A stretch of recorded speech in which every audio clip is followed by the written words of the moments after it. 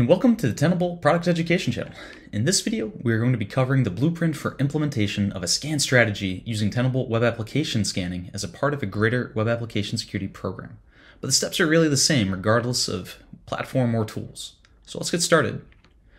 The first step is to identify and classify your web applications. Web application estates can be large and unruly, and you need to first identify and classify all web applications and web services, or APIs. So the first step is to identify. We need to continuously analyze the data that's available to us. This could be a spreadsheet from our favorite asset management tool or developer interviews. This could be data from Nessus scanners, agents, monitors, or Tenable ASM, or attack surface management. We're looking for open ports, protocols, and services. Or we can also utilize previously run web application scans. We are looking for detected APIs and also through the sitemap to identify further web applications connected to the ones that we know we already have. Now, depending on the organization's scope and scale, you need at least 2 classifications and no more than 5. You need to ask yourself these questions. Which of the identified applications from the previous step are business critical? Does any sensitive information flow through these applications? Or do they monitor something sensitive, such as medical equipment? And lastly, are any of these applications in scope for compliance or any other kind of regulation? Part 2 to the testing strategy is establishing baseline scans.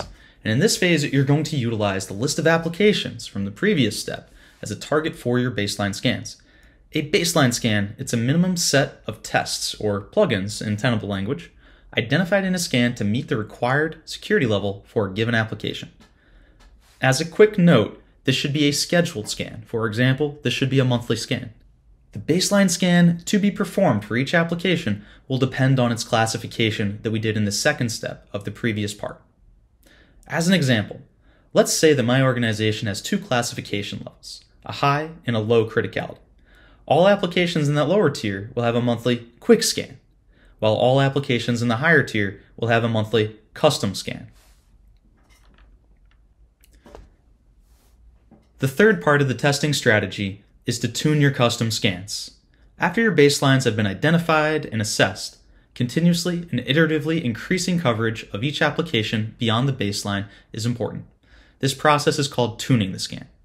We're going to start from the most critical applications and work your way down the list.